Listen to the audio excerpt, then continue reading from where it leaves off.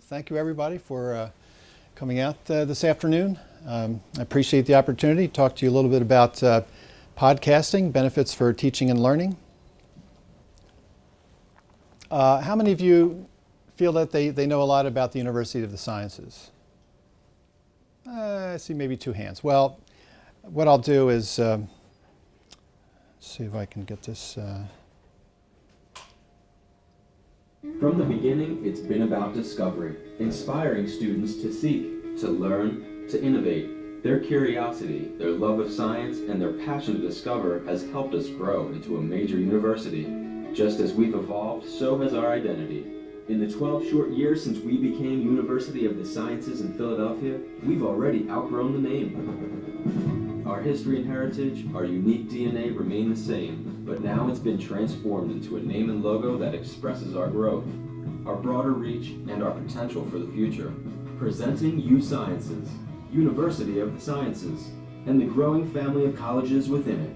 With this dramatic transformation, we are not just showing a new face to the world, we are inviting the world to discover a dynamic new presence, a place where healthcare and science converge.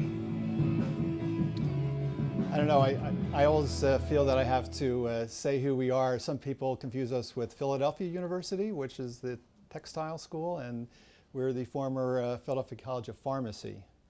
So we've certainly expanded things. So besides our marketing department, spent a fortune on that video, and I feel I should give them their due. So again, I'm not going to dwell on this. You pretty much know about us. Founded way back in 1821 as College of Pharmacy. We're sort of tucked in behind the University of Pennsylvania on Woodland Avenue, 2,600, actually more than that now, undergraduate students. So today, my objectives is to tell you a little bit about podcasting, some of the history, which I think is kind of interesting, and then how to do it yourself, how to create, publish, and distribute your own podcasts, and what some of the benefits are of podcasting for teaching and learning, and how to find some more information. So first, a little bit of background. You still hear the term Web 2.0. Now they're talking about Web 3.0. I'm not sure exactly what that is yet.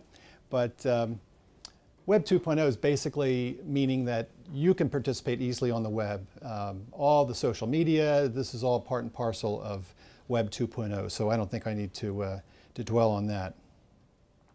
So I've heard podcasting described as sort of like TiVo for radio. Some people don't know what TiVo is, but it's a way to download basically an internet radio program. You download it and you play it at your leisure, so you can time shift and place shift those programs. It's a very fast growing Web 2.0 technology, even faster than DVDs grew. So now this came out right around the time that iPods came out, so you don't need an iPod. You know, that the term, I guess, came from podcasting came from the invention of the iPod. In fact, somebody even wrote a little song about it.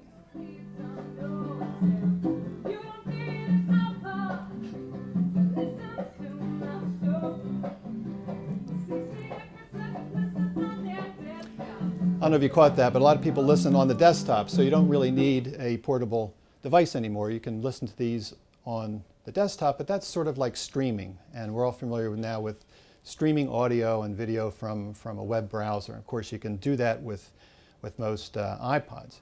Now, I have some questions for you. So if we want to make this a little bit of interactive, I know it's not a big crowd, but if you have a smartphone with you, you could take it out now and go to this website, polev.com/kinetics. Kinetics is pharmacokinetics is a topic I teach when I do teach, so I reserve that name. So if you want to take a moment and get out your smartphone and bring up your web browser and go to polev.com/kinetics. So here's my first question. This should, if the internet gods are working here, this should come up in a moment. Your first question, please. No, don't tell me it's going to make a liar out of me. Maybe I forgot to get back into here when no, it should be ready. Oh, I know what. I forgot a step. Very important. Okay. And let me go back. Here we go. So you can actually also do it, answer this even with a text, even if you just have a text capability. So the first question is, what kind of phone do you have with you today? An iPhone, Android phone, Windows phone, or a dumb phone, a feature phone? And I see some of you are responding already. And you should see the results there. So we've got about 67% of you have an iPhone, not surprising, and the rest pretty much have Android phones.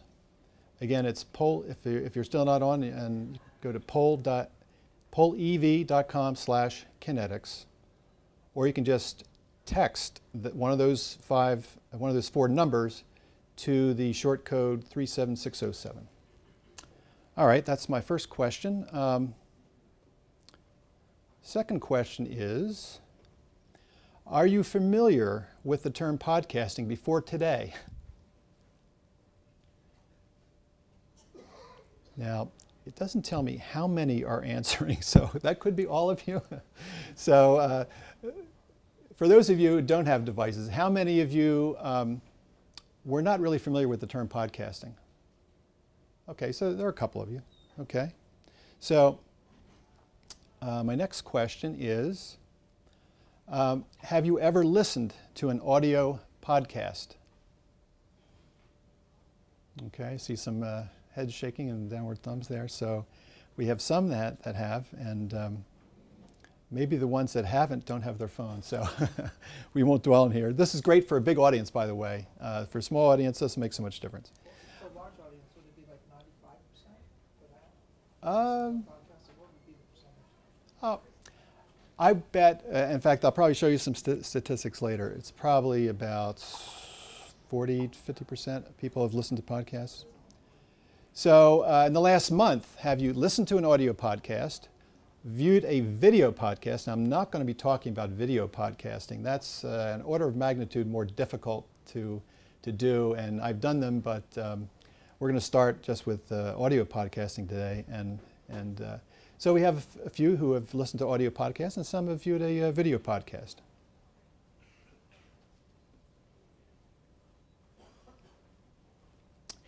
And now, if you've listened to a podcast, how do you listen? You can click on a link in a website to play the podcast. A lot of people do that.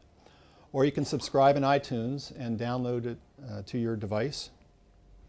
Or you can subscribe now to podcasts using an app right on your phone. So it used to be that when I listened to podcasts, I would subscribe on my Mac or my PC at home, and then leave my my iPhone or my whatever phone I had at the time, even before that, an iPod, and plug it into my computer, and by the next morning it would have downloaded the podcasts and transferred them to my device. Now you can go in an app and directly, and you don't have to do that on your desktop computer. You can download and play the podcast directly from your device. Okay, so some of you have clicked on a website and used iTunes. And I think this is the last question. Oh yeah, if you do have a podcast, what is your favorite podcast? So here you just type in the title as much as you can remember of your podcast, and you should probably use underscore because it's going to take them all as separate words, I think. So let's see if some of you can remember some of your favorite podcasts. I know what I listen to a lot are NPR. When I'm traveling, especially in the car, I listen to National Public Radio, some of their programs. Hey, there's a fan. Rod's Pulse Podcast, good enough. All right, I'll move on. So a little bit about podcasting history, which I think is pretty interesting. As I'll explain in a moment, it's really was enabled by the marriage of an MP3, which is an audio format for music, and RSS, which stands for Real Simple Syndication. We'll get into that. But Adam Curry, how many of you remember Adam Curry from MTV, early MTV video DJ days? Anybody out there? Okay, all right. So Adam Curry was a video disc jockey. And he was very tech savvy and very much an entrepreneur. And that's the way he looked back in the MTV days. And then he came out with the first podcast that I listened to on a regular basis called The Daily Source Code. And if those of you who are into computers, you know source code is computer code. And he did this every day. He brought, and sometimes they were an hour or 2 hours long. And he used this as a way to sort of crowdsource and get other like-minded techies interested in this field, and actually started to develop software using crowdsourcing. He developed his daily source code website, www.curry.com. He worked with some people to develop what we'll call a podcatcher. This is before iTunes got into the swing of things here. It sort of took over.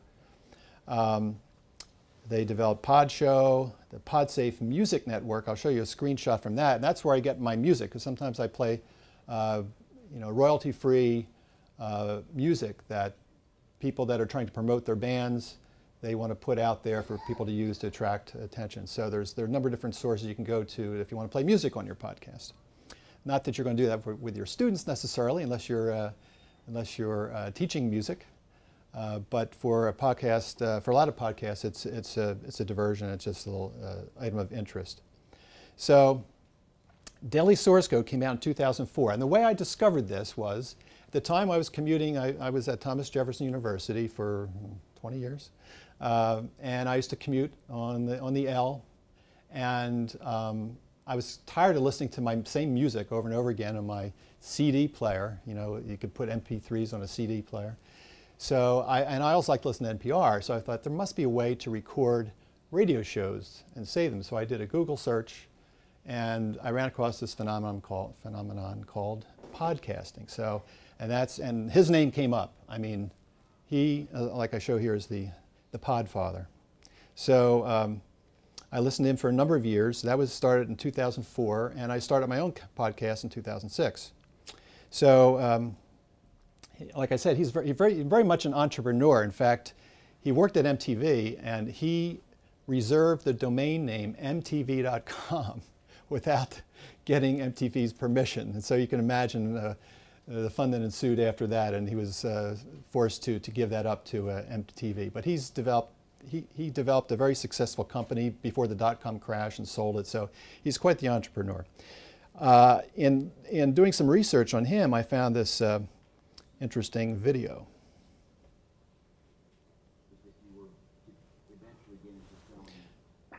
Recognize Steve Jobs, the D3 conference. You could try to sell podcasts, but the whole phenomenon is so great it's free. And I think what we're going to see is an advertising-supported model emerge just like free radio. Here's another. Adam Curry is one of the guys that invented podcasting. And he has a podcast called The Daily Source. Let me go ahead and subscribe to that. Daily Source Code. And we can go listen to his latest one. And just click on it. Code, show number 180. Something remarkable is happening here. Radio is springing free of the regulated gatekeepers who've managed what you can hear since radio was invented. It's jumping into the hands of anyone at all with something or nothing to say. $16 billion worth of airplane strapped to my ass. To the next generation radio content in my ears.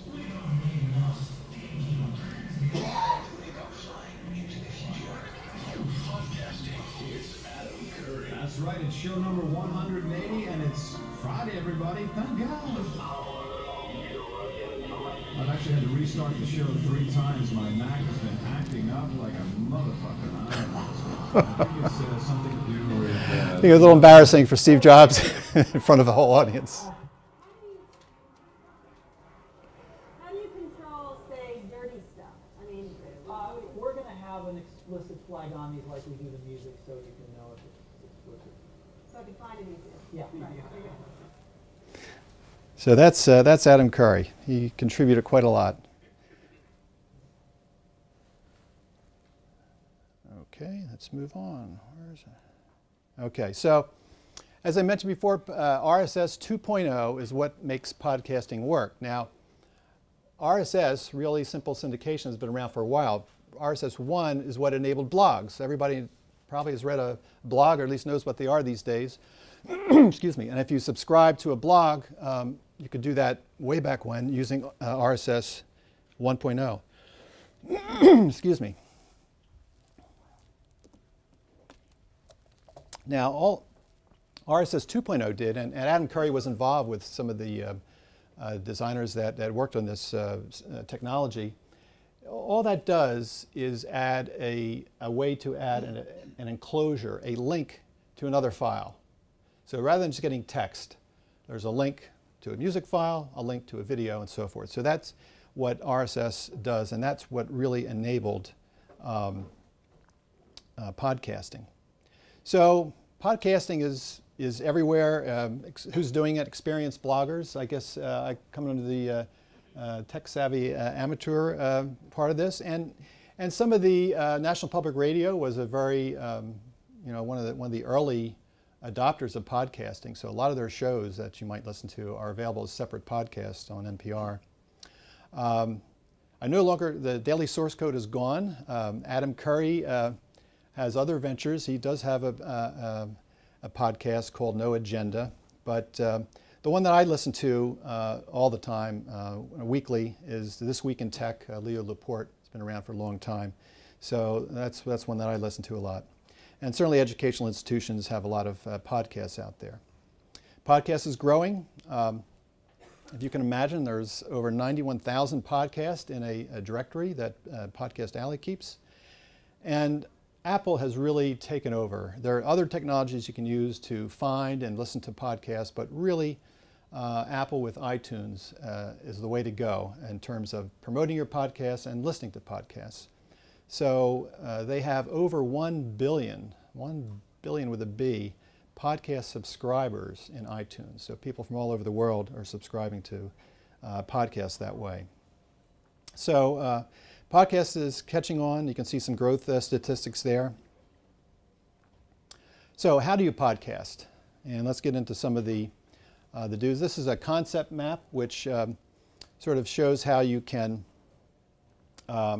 here you are, the podcaster, and you record your podcast audio file here, and you write your blog. Now, you have to have something to go along with the podcast because you have to tell people what's in the podcast, and you might describe it and so on, and you have to lead people to it. So, and I'll take this in a little more depth in a moment. Basically, you have to store the audio file someplace, you store the web page for your blog someplace, and then you create what's called an RSS feed, which I've mentioned.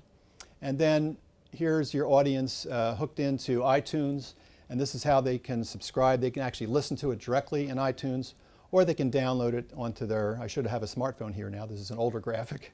I have an iPod and a PDA. Remember them? A PDA and MP3 players. So that's just a quick concept map of how all this works. So for the producer, you have to record an audio file in MP3 format. You upload the MP3 and the show notes to a web server. Then you create an RSS feed and submit to, I shouldn't say optional anymore, it's really mandatory these days. And for the listener, I've already really described how you go about listening to some of these podcasts. So it requires hardware and software.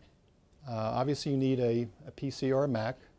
You need a microphone, and it's important to have a decent microphone. I don't know if you've ever listened to some poor audio recordings, but it's very hard on the ears after some time, and I'll give you a little demonstration of that.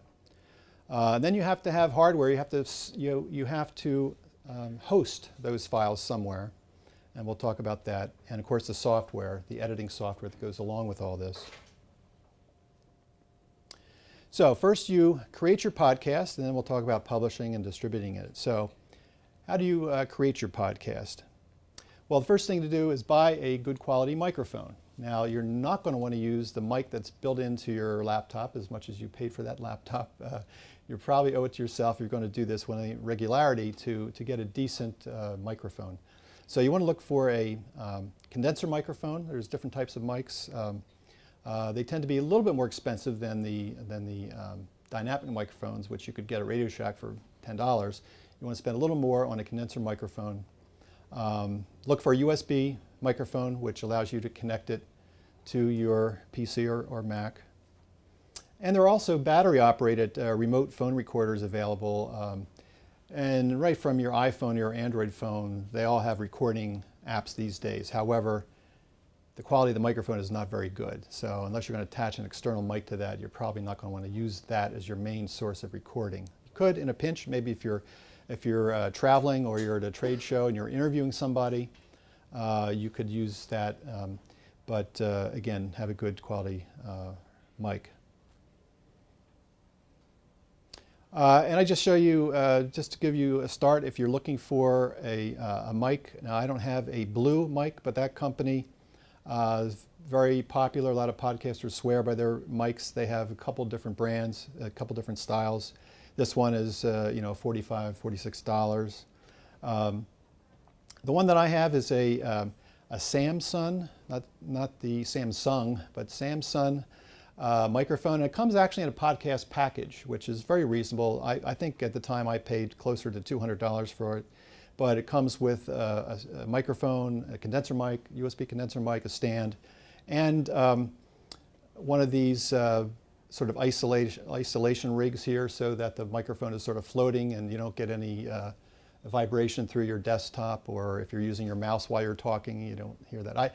I went to all kinds of trouble to try to find a quiet spot in my house, and if I record my podcast at work, I usually wait till after 5 and things have calmed down a little bit, because you don't want distraction. Although these condenser microphones are pretty focused, so it's not going to pick up a lot of background noise. You have to get within maybe 6 to 8 inches of the mic. But anyway, you want to make a good quality recording. Can you go back to the cost of that, just so we can see it? Sure. $129. $129. Yep. Now I have a sample from my very first podcast in 2006, and compared that, here, I'll play that first. This is my first podcast, as mentioned, and we'll be doing some testing along the way, and my goal is to podcast while I am in San Diego at the upcoming Blackboard conference. Blackboard, as you know, is the software behind Pulse, and if you are a Pulse user, faculty person running a course, or organization manager, then you may be interested in seeing how you can enhance your content by adding your own podcast. So you mentioned the word. I mentioned the word Pulse. That's how I got my name, because Pulse was the name for Jefferson's Blackboard site.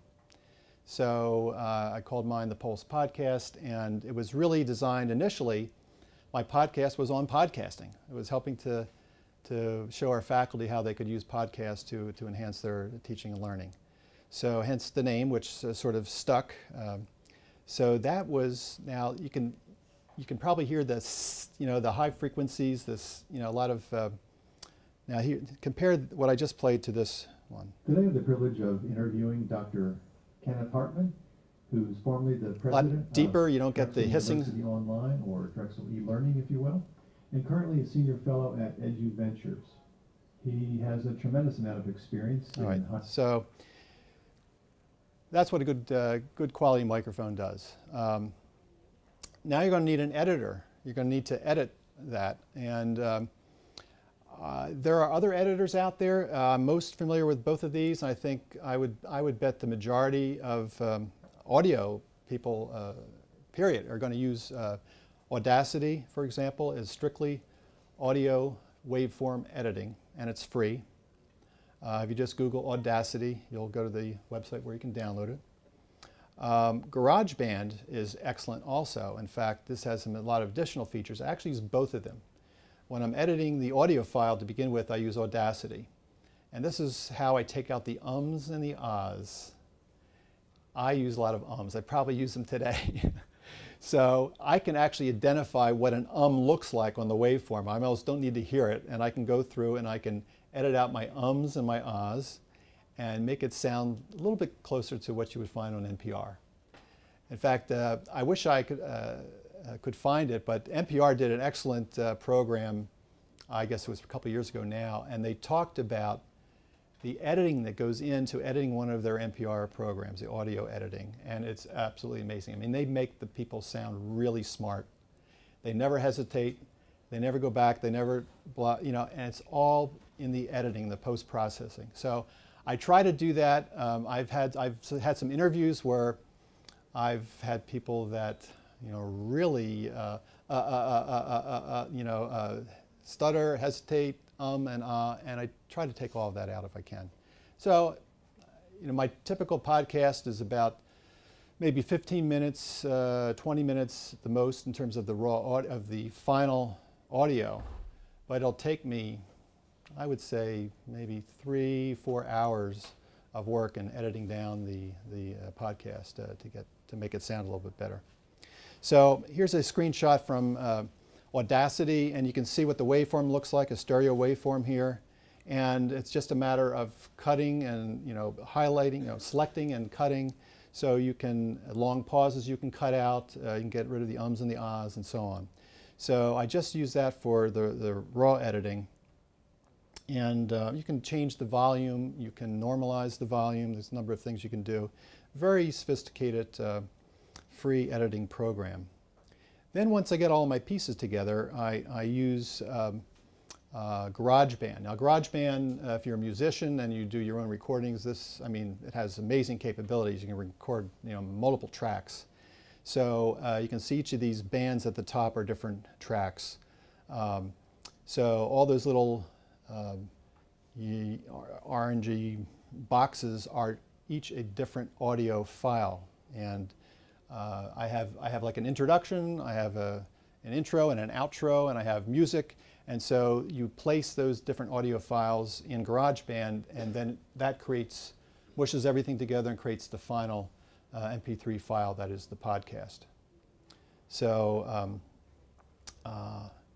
GarageBand, I think with new Macs is free, right? With the new iLife, when you buy a new Mac, starting to, I guess, November, you get iLife, which is all the apps. I mean, Apple is really sticking it to Microsoft. They're essentially giving away all their software, all their pretty good software.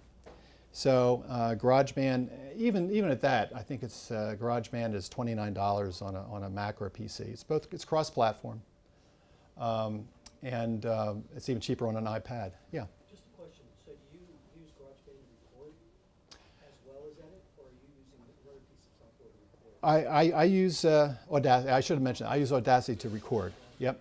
So it's a good point. I didn't say that. My USB mic plugged into Audacity, running, and that's recording the recording. However, when I'm doing, I didn't even mention this, but when I'm doing an interview, oftentimes that is not face-to-face. It's over the phone. So what well, not really over the phone. I'll use Skype. So I'll do a Skype recording, and probably many of you have Skype. Many of you use Skype, okay? So quite a few of you use Skype, and you can get a recording module that goes along with Skype that you can record the telephone conversation. And it's better than telephone. I've tried in the past recording actually directly from a landline telephone, and it's lousy. So you always want to make sure the person on the other end is not on a cell phone, not on a noisy line. A landline is okay, but if they can get onto their computer and have Skype to Skype, because I can call a landline phone from my Skype account, but it's better if they're also on Skype. You get the best audio quality. So I would say these days about 3/4 of my podcasts are involved in interview, mostly using Skype. So there we go. Thanks for the question. There's a screenshot from GarageBand. So once you have your recording done, you have your final. Sure. What about your environment? Like you said, you find a quiet room. Do you have to worry about echoes, all that sort of stuff? Yeah, that's a very good question. It's better if you have some sound absorbing material. If you're in a bare room, you do get that sort of auditorium, that echoey sound, and it's not very good. You can modify that to some extent in GarageBand. There's some filters that you can apply that you can give different ambiance, but it's best if you hang some drapes, or serious podcasters, put the sound absorbing foam all around the room. I even, for when I was doing this at home, I even invested in almost like a shield that would go around the mic, like right here. It was like a parabolic shield that had sound absorbing material in it, so that when I was speaking into it, you don't get the echoes. Good question. Yeah. So now you want to publish your podcast. And there are different, first you have to publish the audio file. You have to find some place to host it. Now, there are a number of commercial companies that allow you to host, and some of them are free. And then Blackboard. I mean, I think you're a Blackboard school, so if you're using it as a podcast, you're not necessarily streaming it, so it's not too bad. Audio files tend to be fairly small. You could actually host the audio file on Blackboard. More likely, in a university setting, you might use lecture capture system, and I know I'll be talking about that a little more, where the lecture capture system itself hosts the audio file and allows students to subscribe using RSS to using iTunes. You don't, just because you're using iTunes doesn't mean you're limited to the podcasts that put their podcast on iTunes. You can put a URL. So if I have a university RSS feed, I can put that URL into my personal copy of iTunes, and that will download those audios. It doesn't have to be, you don't have to contract with Apple to do anything like that. So you can easily add an RSS feed to iTunes. I've been involved with the web for years, so I have my own website, so I host my own audio files. But here's an example of one that says free podcast hosting. I can't vouch for them. It's podbean.com. Usually what happens is they add ads. They will add what are called pre-roll or ads, so they have to make money somehow, so they're going to make money on your effort. So I can't necessarily say that this is a great way to do it, but that's an option. Another one I've heard of, and it's been around for a long time, is Libsyn. And if you do a handful of podcasts like me, I mean, I do one a month. I don't have millions of people listening to them. I wish I did. But if you are very popular, then the bandwidth that is used when people download your podcast can get very expensive. And so you're going to have to find a way to manage that, either find a sponsor. Libsyn is one that handles it pretty well. What they do is it's only $5 per month, and older podcasts that don't get a lot of traffic, they sort of push back on secondary servers, and they keep the recent ones ready for people to download. So they've been in this business for quite some time. So that would probably be the first choice, excuse me, if I was going to use a service like that. So this is just to host the audio file. So then you have to publish your show notes. As I mentioned, this would be the web page that's describing your podcast. And you might have links, things you talk about. So I always have links in my show notes about the things I'm talking about. And I've used Blogger for years. Blogger was a company that Google bought, I forget when, but it's a free site where you can host a blog. And it has little widgets there that I can show you a little bit of a screenshot of that at least, of how you give them your audio file. WordPress is another one, and there are others. Here, for example, this is a screenshot of when I'm editing my own podcast show notes. So this was the last one I did, and it's a simple text editor, and maybe hard to see here, but there's links down here where you put a link on the title so that this URL that I'm pointing down here links to the MP3 file that I host on my own server. That could be Libsyn or one of these other services. So, and then you post that. And this is what it looks like. And if we have time, if you're interested, we can actually go to the live website. Although right now I'm running on my little MiFi here, so the bandwidth is not great. And I don't know if you can see it here, but I also put some code in here that allows people to play it right from the page. And so a lot of people will just click that link. If they don't subscribe, they can play it one-off, right from the web page.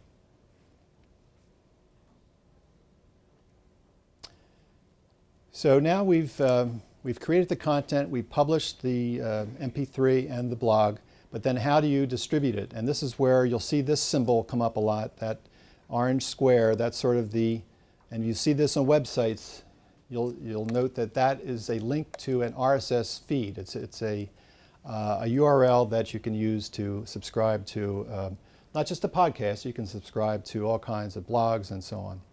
So then you have to create your feed. And most people, again, use another Google company. Google bought FeedBurner. So now that's a Google company. It's the largest provider of RSS feeds. And that's where I got that graph from. So you would log in. Now that's owned by Google. If you have a Gmail account, you can log in. You can create your own feeds. It's all free. And you get a stats page like this. And you can see right here, this is the title of my feed, Rod's Pulse Podcast. And this is the URL that goes to the post that I have on Blogger. Okay? So the post I have on Blogger has the link to my MP3 file. Okay, so it's a little hard to keep that straight. And that generates the actual feed address, feeds.feedburner.com, Rod's Pulse Podcast, and you can call that whatever you wish. So then when people go to my website, they go to my blog, they can click that orange button and they get the URL that they can put into iTunes if they want to subscribe. Or you can go to iTunes directly and look for it there, because I've registered my podcast with iTunes. But I want to bring this out. You can also subscribe via email. So FeedBurner provides this little widget that I put on my website, I put on my blog, and so I have people that just enter their email address. So every time I do an episode, they get an email saying, there's a new podcast out to listen to. By the way, just a point of interest, the Blogger that Google bought, the people that founded Blogger went off to found Twitter. So those guys have been around for a while and they're making tons of money. In fact, Twitter's going public, right? Twitter, I think, is going public. The founder is going to be worth $1 billion. I know I went into the wrong field. So then you have to promote your podcast. And again, the single best thing to do is to register your podcast with the iTunes Music Store. Again, this is depending what your audience is, of course. And then you can go in and you can go to these other podcast directories. I'll tell you, they're probably not as important these days, as long as you have your podcast in iTunes.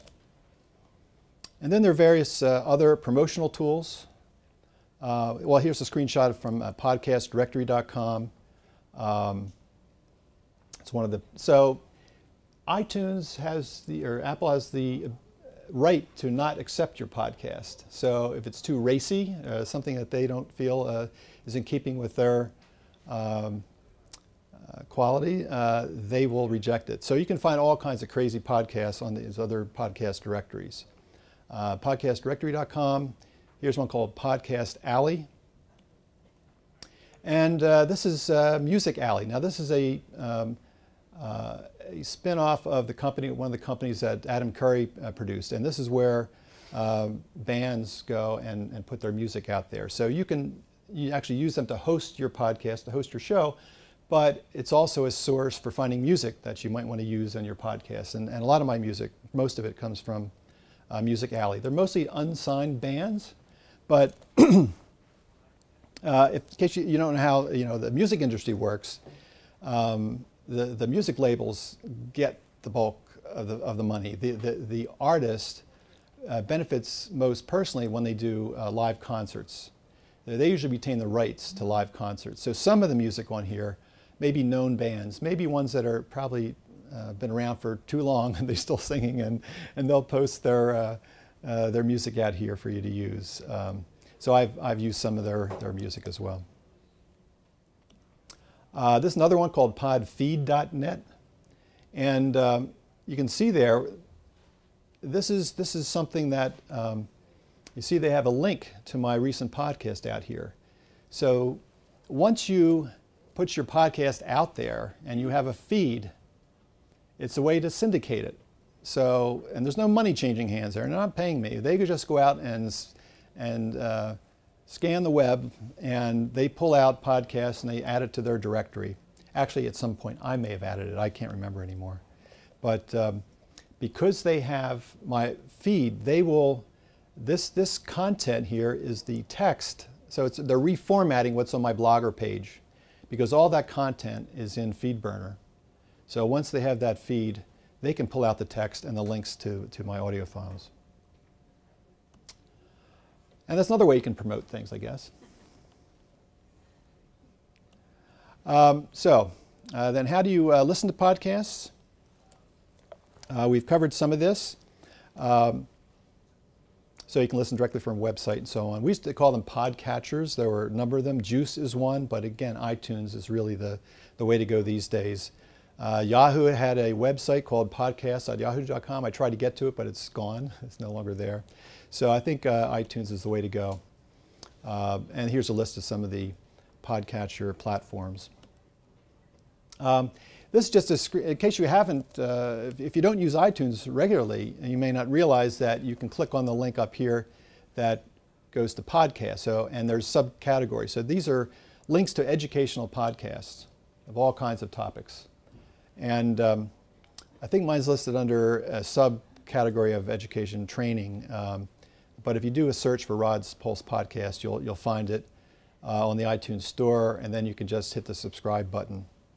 So once you subscribe to it, then you'll see that it's in iTunes under your podcast list. So these, this is where your personal music is, your personal movies and TV shows, and here are all the podcasts you're subscribing to. So you can see the things that I subscribe to here, NPR Car Talk, and on the radio by NPR and so on.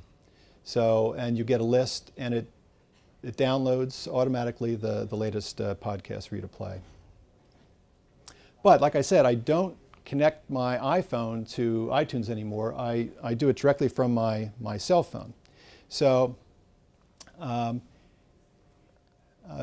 as you noticed in iTunes, is listed right alongside music. There's the music, what do you call it, on your cell phone. There's music, but Apple recently separated out podcasts, so it has its own app now that's separate from the music. So here's a link to it here. If you Google podcast by Apple, you'll see a link to it, and this is what it looks like. If you search for it in the iTunes store, you can search for podcasts, and you can download. This is a free app, and you can download it on your portable device. So here's what it looks like on the new iOS.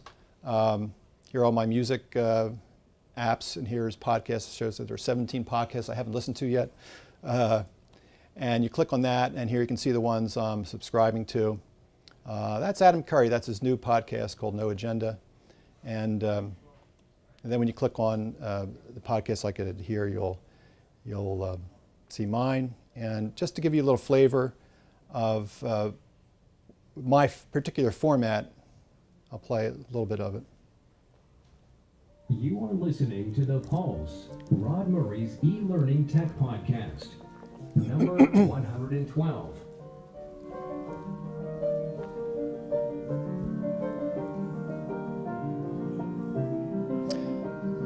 I'm sort of running low on time, so I'm not going to play it all, but I'll leave that up to you, because I know it's getting a little bit late here. I wanted to jump into some of the benefits for teaching and learning.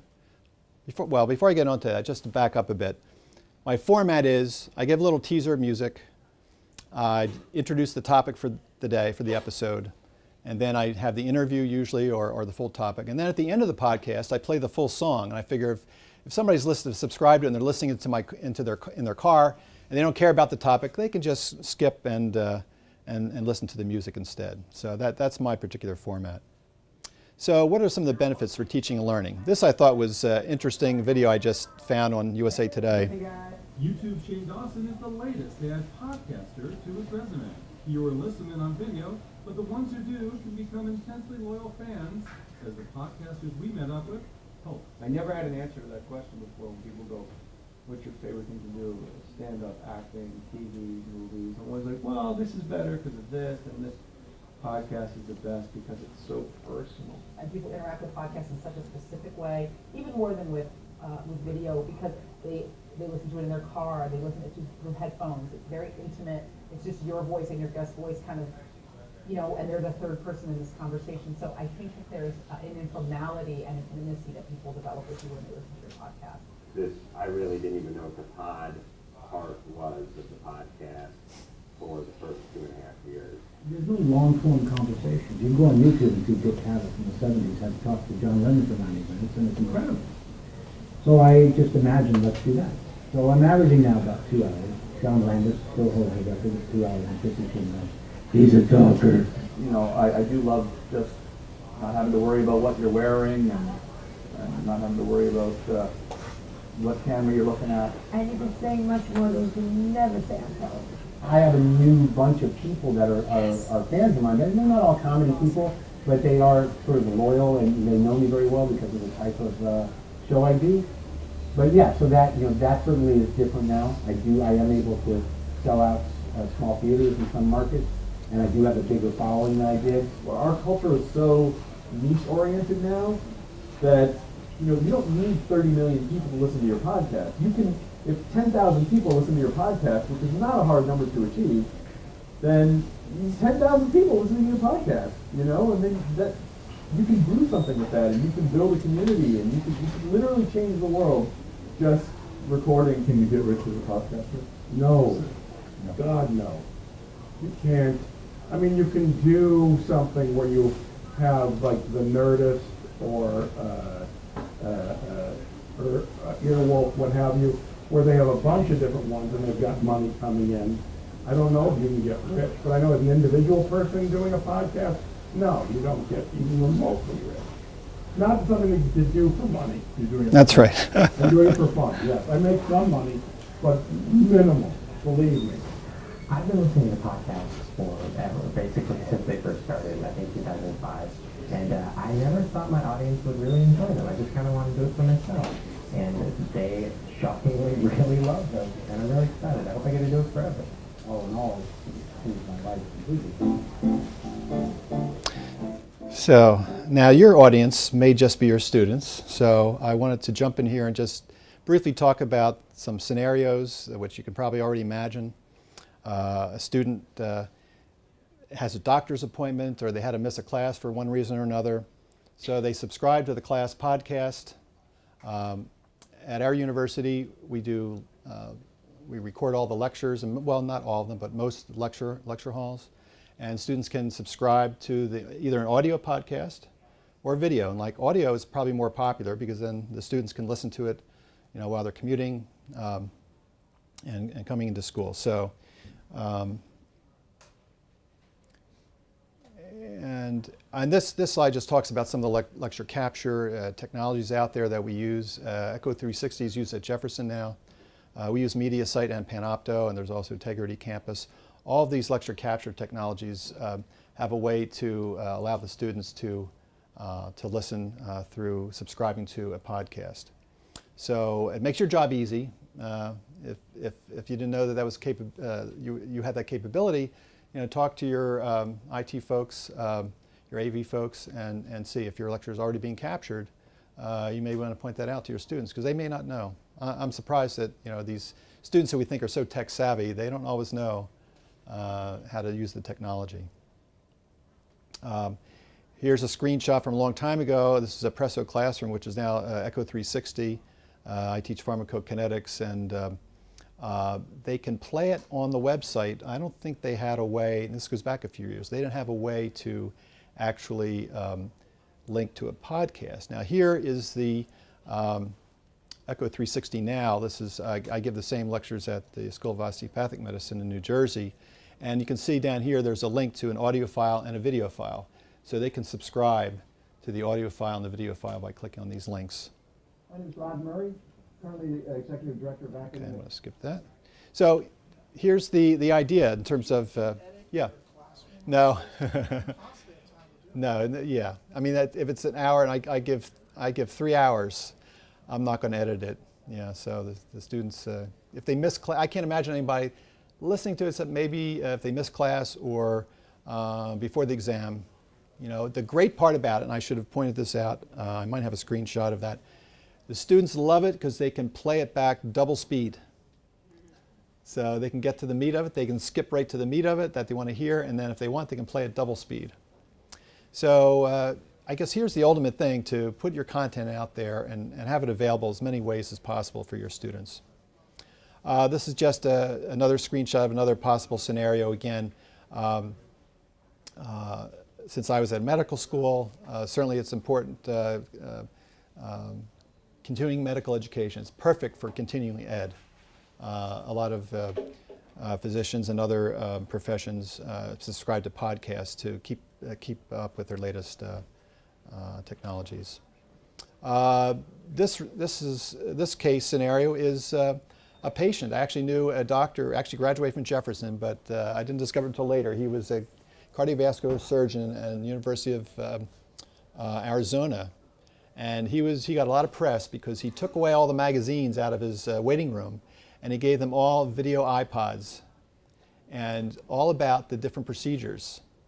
So the patients liked it, he liked it, because most of the questions are answered by the patient sitting there in the room, and he would even lend them out to his patients, and then they have much better idea what they're going to go through, what the post-operative procedures, you know, the issues were, and that way they could come back with much more focused questions. So there are 3 scenarios there that help you understand the benefits of teaching and learning. And here I sort of outlined some of them.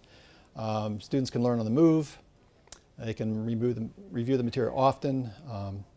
With our media site system, we can see, if you look at an hour lecture recording, you can see what part in the lecture the students are playing and how much time they spend there. So you can see if there's a difficult period, you know, some complex information that students listen to over and over again.